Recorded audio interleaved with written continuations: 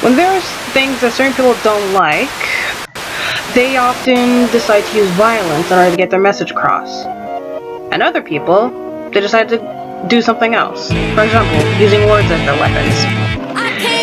However, both of these people want to create a great big change that will be remembered in history. They decide to create a revolution. Revolution. As they want to change the world.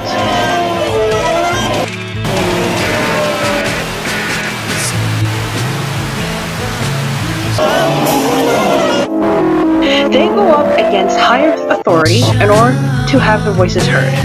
Revolutions sometimes use violence, while other times they only use words.